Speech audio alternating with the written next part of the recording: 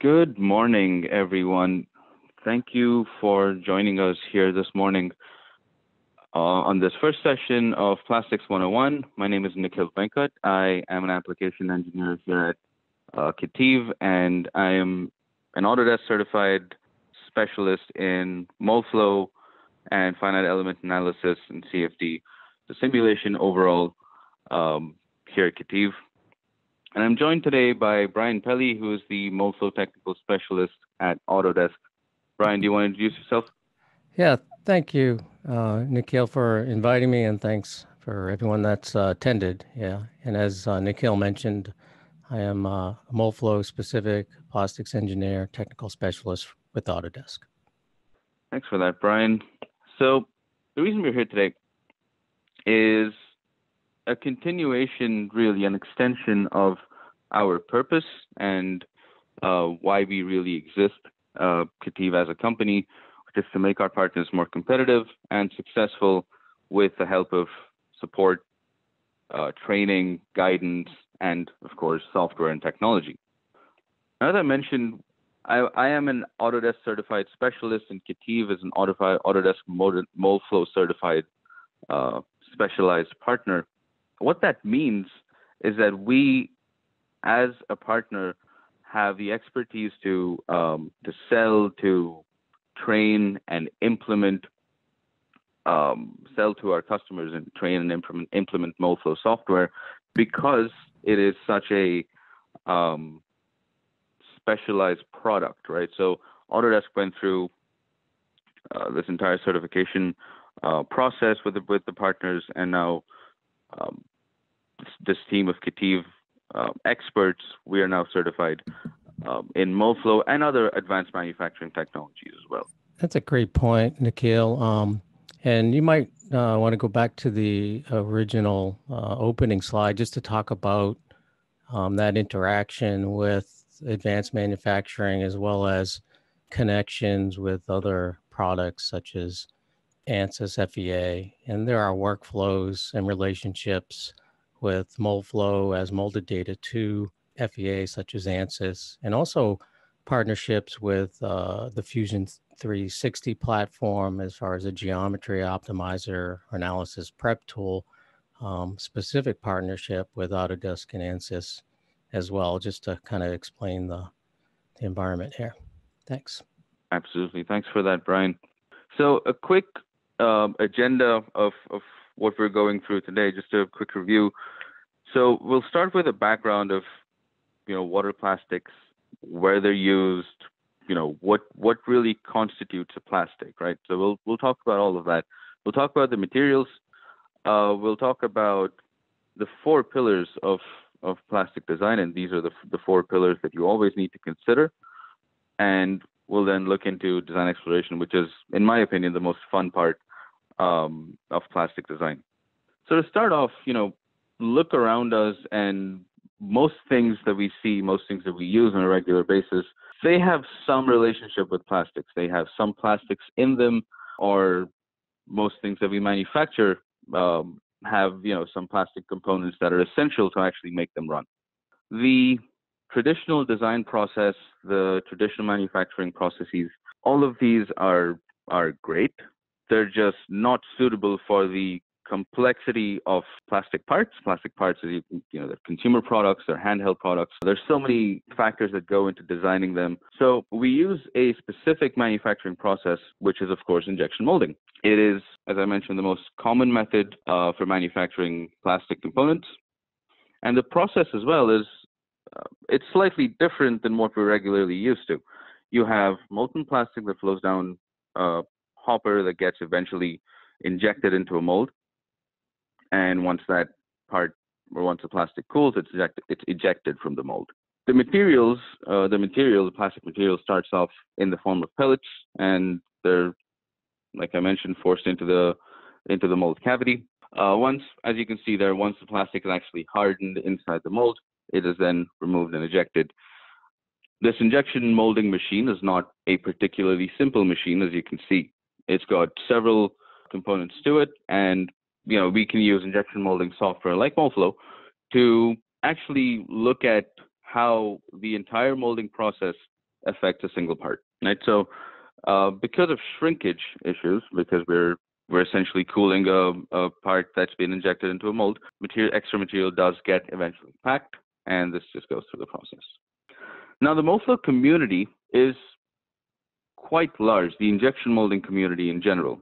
And depending on how much you use plastics, injection molding and the results from injection molding can affect, marketing.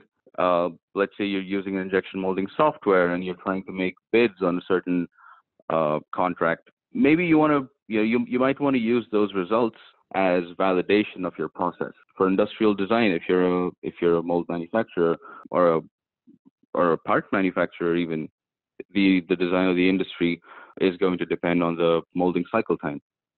Materials and processes, this one is of course an obvious one. User experience, so as I mentioned, a lot of plastic components are consumer products. They're handheld devices, ergonomics, aesthetics. They're all big parts of whether a design is good or not. And of course, product integrity, engineers or analysts, your simulation engineers, making sure that the product is actually going to be safe and it's going to hold up in its conditions, operating conditions. But of course, the biggest one, and this is what I think most of us are going to think about when we talk about injection molding software, is part design. This is something that we're going to spend quite a bit of time talking about over the next few sessions. And our major focus is, of course, going to be on part design. Now, once again, even with the idea of just part design, you've got so many different stakeholders. You've got material suppliers who are involved in part design. You've got molders, and you've got mold makers. You've got folks that perform services, like, for example, prototyping or design analysis, etc. And of course, you've got the person or the team that acts as the kind of the liaison between all of these different stakeholders, right? Making sure that a project is on track, making sure that it's within budget, etc. So there's so many different stakeholders here. And so when we talk about injection molding, the process is, well, it's kind of linear, like the traditional product development process, right? The typical injection molding process involves concept modeling, part designing, mold building, and then finally the production itself. Now, the idea of this is, just like the traditional product development life cycle, if you've ever seen or ever watched a webinar about simulation in general, right? The idea behind it is, instead of going through the entire process with just an idea and a very good educated guess, but an educated guess nonetheless, instead of going in to your prototyping stage with an educated guess and then prototyping and then realizing that, hey, maybe, I can make some changes here to make my product better, or the product just fails. Instead of that, if you bring simulation early into the design process, you are more inclined to make better decisions early on. So this is about the same concept, right? So you can use an injection molding software like MoldFlow to answer some basic questions about the part design, about the mold design, about the material, right? So the mold design, one of the biggest things in mold designing is cooling layouts and venting. So absolutely, you should be able to answer these questions before you make even a single physical prototype. Similarly, you're talking about the flow paths, or whether there's a risk of interference in the flow, right? So you want to make sure that the wall thickness is optimal, etc. And also, of course, from a purely numbers standpoint, from an economic standpoint, what is the cycle time? How many parts are you going to be able to produce in a given amount of time, right? So the idea is to be able to answer all of these questions upfront beforehand without actually using expensive physical means. As we mentioned, as we saw, there's several factors, several decisions that you actually have to make for molded components. And it is very, very hard and very challenging to not be able to, or to try and understand all of these all these challenges beforehand, right? So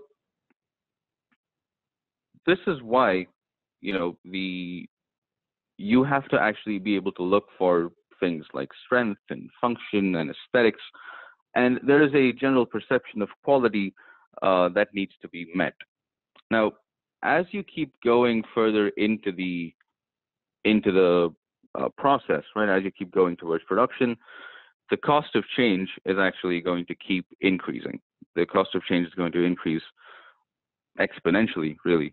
So you really want to be able to make sure you have um, an adequate amount of information before you actually physically start the injection molding process. Now, it's a good thing to remember, it's really important to remember that what is on your monitor is never what you get in your hand, right? It's never actually the CAD model that you see is not necessarily representative of the physical model. These weld lines that you see sometimes, they're not designed. The sink marks are not designed in CAD. These are issues that result from the molding process. And again, the idea is to be able to make these decisions early on, right? The idea is to be able to see this before anything actually becomes a physical entity. So it's important to make these design choices early on. Now I've got actually, this is one of Brian's slides. One of the things that he's really keen on sort of jumping in and explaining. So Brian, do you want to talk about this? Yeah, this is my example of artifacts, and you can see kind of a crack there, and it's really not a process design issue per se. It's more like a user abuse issue. And this user in the shadow silhouette might have been splitting wood and tossing things in an inappropriate bucket here made of plastic from about 5 yards out. But it's interesting where it cracked to me, and this is the curse of being a plastics engineer. Any part, toy, consumer electronic thing that I have, I tend to dissect and look at it from where are the gates, why did this crack? Oh, I've got flow lines and the weld line that goes straight down the part. Of course, it's going to fail there. And I've got witness marks for push pins or ejection, right? So all these things are examples of you're going to add split lines, tooling split lines, where you're going to change how you form things from one half to another or an insert. So these are all things that are not designed in CAD when you're looking at your geometry, but can affect how the products, perform and fail. Not to say that this guy wouldn't try to bring this back to Home Depot, even though he abused it, but it's it's again, something that we have to consider. And there's, a couple things here that's challenging with regards to failures. There's, designed in use models now. So now we're challenged with how do we make, something, how do we use less and make it better? And that has to do with like use cases and number of uses. And we've got a lot of single use applications now where it really offers a lot more challenge to the design. How do I make it so it's perceived as quality, but doesn't fail during that one or two uses? Pretty challenging. Anyway, that's my ramble on this one. And I think if you look at any plastic part, you're going to see these things that probably don't show up on the product design in the CAD model. Absolutely. And a lot of times these imperfections are, like you said, these weld lines, they're almost always the weakest part of the part. So that's something that's important to consider. And again, if you're not going to do it beforehand, it's the only other time you're really going to spot it is after it's been molded and out in the field, probably. Exactly. And that's really gets to the heart of your point as far as like cost of change. Well, it's really what happens in our industry is you run out of money and time. And so then it's time to stop pointing fingers and you need to make a compromise in part quality and process capabilities. So always comes down to a compromise if there's no good solution. There are four key pillars, if you want to call them, of injection molding, and we talked about this kind of in a mixed bubble, but let's talk about them individually now, right? Let's talk about process, part design, mold design, and material. These are the four main, the four key pillars, the four big headings that you need to consider when you're talking about injection molding. The process, these are some of the capabilities of Autodesk Mold Flow Insight. I'm not going to list them. I'm not going to go through them one by one. The biggest one that we're of course going to focus on is thermoplastics, and this here is a little video. Presumably the delay at the start is the pellets actually getting heated and molten, but you'll see here that there's actually a packing action going on, and once the cavity has been completely filled, you'll see that the part actually eventually will eject from the mold. But again, to simulate the process, you've got several different options, whether you want to look at the cooling part of this, or the packing part of this, or the filling, or the warpage, or whatever you want to look at. The process will be simulated beforehand. Similarly, with part design, there's a lot of different. These are just a few guidelines, really. They're not even rules. They're just guidelines that you should be following in part design. But then again, you've also got these extremely complex parts. So there are definitely ways to get around this. Again, it's about understanding and identifying whether your capabilities, your molding capabilities, are actually able to manufacture or mold these parts. That's a great point, because guidelines are kind of a starting point, but they're just that. They're not based on your specific application, and the guidelines conflict each other. It's like we say uniform walls, but we need to apply draft so we can get this part out of a mold. And right there, we've kind of violated uniform walls. And there's all sorts of examples of where that's where simulation can help be the referee. Is can we still make this to meet the performance and quality criteria for the particular application. So there's always going to be violations, and there's always going to be a need for a way to validate whether that's going to hurt you or not. Yep, absolutely. It comes down to, do you want to make these big, expensive decisions with more information or less? And I would think you'd always lean towards the more. So similarly with mold design, the idea is to replicate your design intent. So don't, for instance, design a mold as a separate entity just by itself. Make sure that it actually fits the part that you're trying to make. So there's a lot of different guidelines. Again, this is by no means exhaustive. There's several different considerations as well, and we'll focus on this in the upcoming sessions. So I have a bit of a tongue-in-cheek question, I suppose. What is the most expensive mold you've ever made? So I see that I know there are some mold makers here, and I'm sure the designers here as well have certainly been involved in creating molds and creating parts that didn't quite go so well.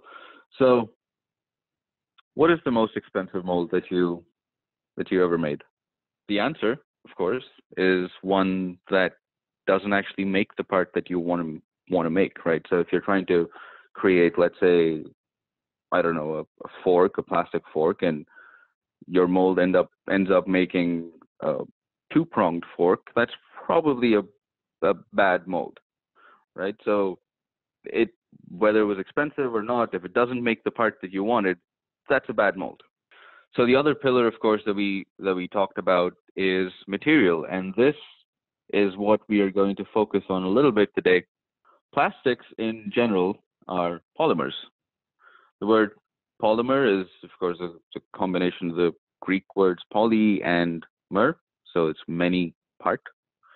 So essentially, the basic structure of a polymer is a long chain of repeating units, right? So you can actually visualize it as a long chain of repeating units. And depending on the structure of these plastics, depending on the arrangement of the different molecules, the additives that you have in there, additives are a big, big, big part of what controls the behavior of a certain material.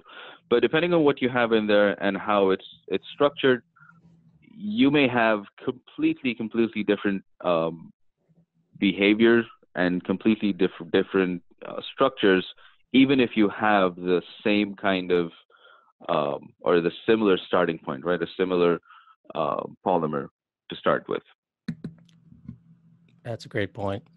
It's all about the chemistry and what the additives are going to apply for customizing the material. And that's one of the advantages of plastics, having all these options. But anytime you add something, it could take some property away as well. So getting to understand that helps you not just select a material, but also understand how it's going to process and behave downstream in the field. Yep, absolutely. And you've got so many choices, right? In terms of materials, you've got thermosets versus thermoplastics. Again, behavior is going to be different. You've got crystalline versus amorphous. Again, we're not going to go into the complete chemistry of how they behave, but just know that ultimately you can think of plastics kind of like a snowflake, right? Each one is going to be unique. So no molecule will have the same molecular weight, for instance. No pellet, no single pellet. As we mentioned, plastics are in terms of in the form of pellets before they're actually molten down. No two pellets will have the same amount of additives. Their properties are not distributed uniformly across the different directions. They may be, and if they are, then great. They most certainly can be completely unique. Now, again, we've got so many different choices. Thermoplastics are, they can be heated and reformed over and over again. So, they can be recycled. Amorphous plastics are the ones that'll have the uniform structure throughout the molding cycle. And then, of course, crystalline, semi-crystalline, they have compact molecular structures when they are actually cool, but once they're heated, they tend to be amorphous. Yeah, and that brings up this slide here, and I'll save some time and just focus on the 2-liter PET bottle. But as you mentioned, the state of an amorphous material being like transparent versus crystalline, more opaque, and amorphous, more ductile, tough, versus crystalline being somewhat rigid. So even if you choose a crystalline material, it's not 100% crystalline. There's variations in the microstructure as far as amorphous and crystallinity, and the process also impacts that. So this is a blow molding application, these PET bottles, and it starts with a preform that's injection molded typically or extruded in some applications, and then we blow hot air, heat the plastic, blow hot air to expand the plastic, and that gives it a great, biaxial orientation and toughness, even though it's a crystalline material. And it's also being quenched or cooled really fast in both the preform and the blow molding. But if you were to, take a PET bottle that's perfectly clear everywhere and then nail it in your kitchen oven, the first thing that would happen is your wife would yell at you. The second thing is you'll notice that the part will start to crystallize where it actually was expanded less. So the areas that were more static, like the grip on the threads where nothing was really stretched out there, or the injection location at the bottom, those are the areas that crystallize first. And these are things that we can see in material properties that are changed by how we process it, and also down road, what heat histories it may see out in the field as well. And another example of materials influenced by process is orientation. If you injection mold a cup and it's a fairly brittle material, you get this orientation that will cause it to fracture along the orientation direction, right? It's like a good analogy is splitting wood. If you split wood, with the grain, it's an easy job. If you try to go cross grain, not quite the same. But if you use a different material, a different process, this video on the right, you get totally different experience as far as ductility. So process is somewhat a strong influence to material properties, and we can, apply that if we understand that up front. Okay, so material classifications and nomenclature. Once again, you've got so many different types of materials, but what are the things? How are materials, known in the industry? Well, there's four main categories, I suppose. There's the trade name, there's the chemical name, there's the chemical family, and of course the chemical groups. So, for instance, when you have something like a polyolefin, here you've got the material just soaking up all of the oil that's inside that glass of water over there. So it's a pretty cool video. It has literally, as the name suggests, it has an affinity to oil. So yeah, it's a great example too of maybe it's water, that the polymer is hygroscopic, wants to pick up water, and so this affinity can change what we need to do to the plastic before we process it, like dry it. It also will affect the downstream properties after molding. So if it's absorbing oil in this case, or water, it's going to change the properties. For example, nylon. We know the change in ductility of the material actually change post-molded based on the amount of moisture it does absorb. And that's something to keep in mind as far as not just what the material properties are in a perfect state, but what you need to do to process it and how it may impact applications in the field. okay, so part of the challenge that we face with plastics is, with their high viscosity and with the fact that they're actually molten, you're looking at the nature of flow. For example, the profile, you're looking at that fountain flow profile.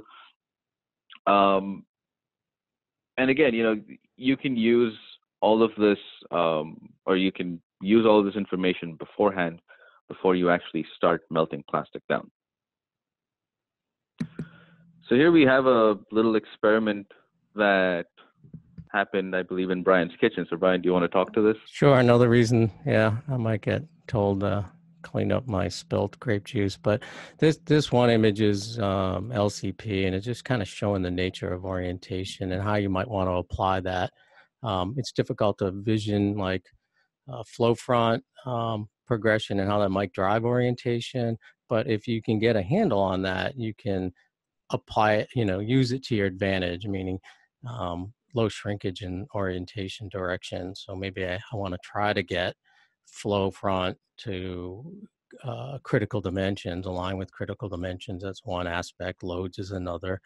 The other issue with plastics that confuses a lot of folks when it comes down to the mold floor is this compressibility nature, which we see. I added air shot to the grape juice here just to show when you push on it, it doesn't come out right away, and it also kicks back.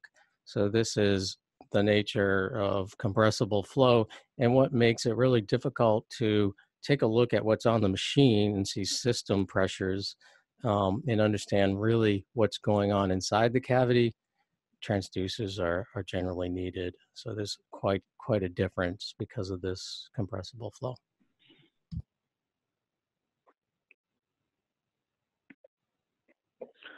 So we're looking at a lot of different types of properties. We're looking at a lot of properties that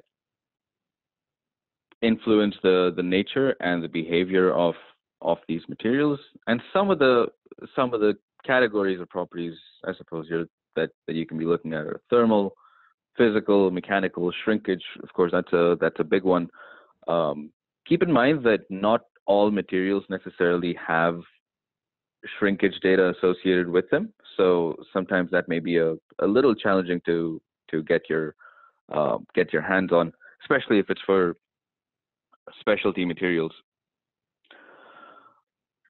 Now, our friends at Diversified Plastics, they have this neat little, I suppose, pyramid of materials based on the cost, the type of material, the molecular structure, and also how they're used. So this is a great snapshot of what materials might be best in different regions, right? So if you're looking at, say, high temperature materials, for instance, you've got all these different kinds, etc. Now, as I mentioned early on, most interesting part of this to me is exploration, right? So when we talked about our 4 key variables, we mentioned that we're going to be focusing on material today. We'll also touch a little bit on process type and how you can design that process type, right? Or that process. And also, exploration is not limited to process necessarily, right? It's also the design of the part itself, the part geometry itself, and material selection as well. So in terms of process types that we have, again, in MoFlow, the one that we use most often, the one that we focus on the most is, of course, thermoplastics. But again, you've got all of these different types of processes that you can use to simulate and replicate your actual process. Now, when it comes down to it, you do need to be able to understand and figure out what process is going to work best. And once again, if you're not able to do that right off the bat, then MoFlow will help you do that. You can run through different scenarios, and it'll help you understand what process works best. Yeah, this is a game I like to play. Which came first, the chicken or the egg, or the chicken and egg race? Because a lot of times, early on decisions as far as what process type we choose, what materials we choose, kind of unfold and are interrelated. We may pick injection molding because we've done it before, it's economically viable, or we might pick a process because it's advantageous for the application, like blow molding and PET bottles. But this is a great example. If you were to add, say, a thick feature to this plate, hopefully we all get to design plates, but how would we approach this? For conventional molding, it would affect our tool design as far as where we gate it. We'd want to gate it in the thick area to basically apply effective pressure to prevent shrinkage in this thick area and not put it opposite gate. But if we were to take a look at a different process like MuCell or microcellular in general, we'd actually want to keep the gas or the foaming under pressure, and then as we go downstream, let the gas come out of solubility and expand and pack that way. And that not only changes mold design, but if you were to design a part for microcellular, it should be done differently. For example, when I was at HP, we had a bunch of molds that we wanted to look at for microcellular to see if it would improve dimensions, stability, and warpage. Unfortunately, these were existing molds and part designs that weren't designed for that process, and the experience was horrible because of that, not because of the process. Microcellular may have some cosmetic area issues, but if you choose, say, a different thermal control for the mold up front, knowing that, in cosmetics are important, you may choose something like rapid heating, rapid cooling, or induction heating, and other process types, two-shot insert molding the first component and then insert molding. These are all considerations for part performance in regards to which process, and economics. Coining this area to pack it out, which is the animation you see in the middle, is another option, a little more expensive on the tooling side, but is it worth it? Or do you want to take the chance of making a compromise when it doesn't work out based on, say, a pure economics choice?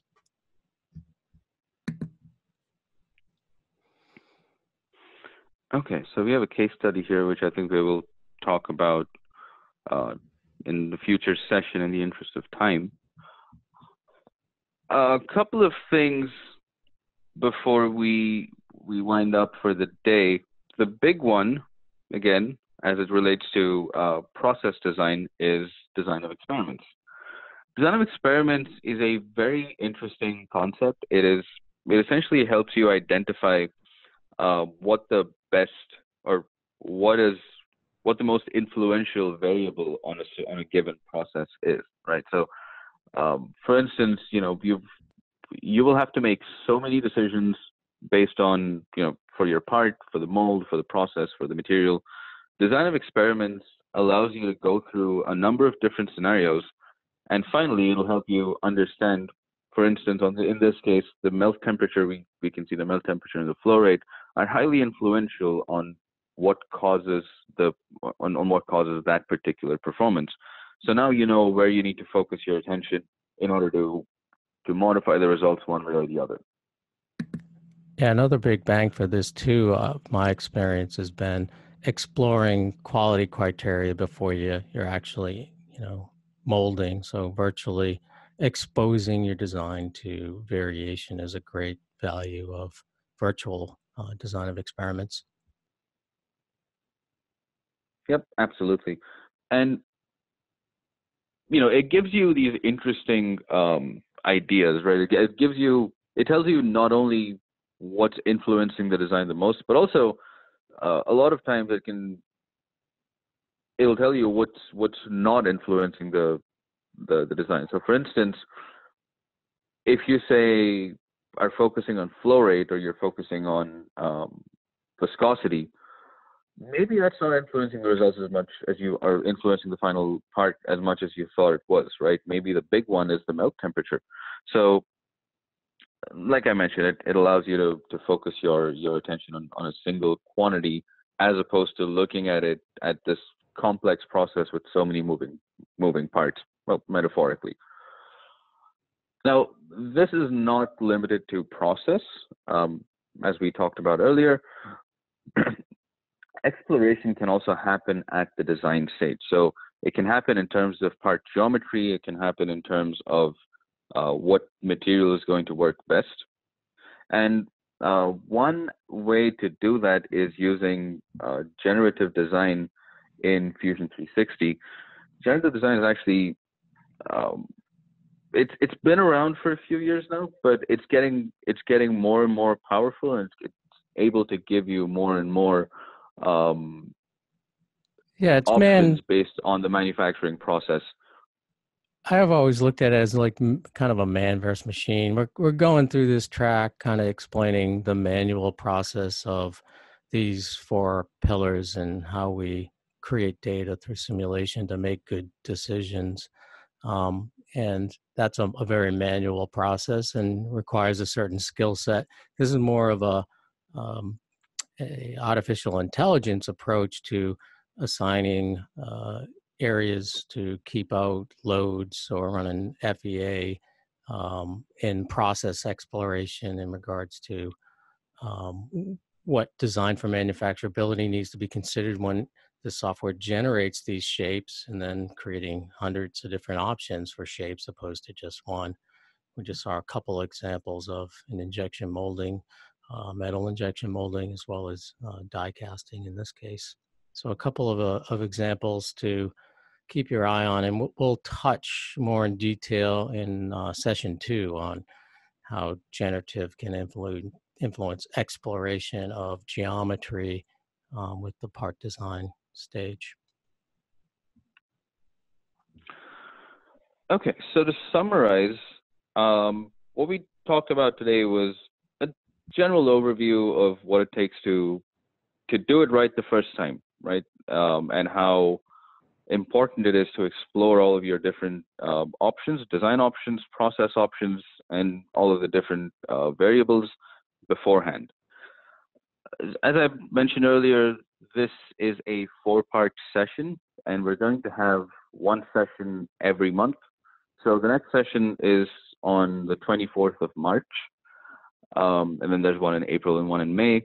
If you have signed up for this session, then you will automatically have been signed up for all the 4 sessions, and you will receive a reminder just before session 2. So with that, I would like to thank you all for attending, and thank you all for listening to us today. We will see you in a few weeks' time on session 2. Thank you all. Thank you so much for joining.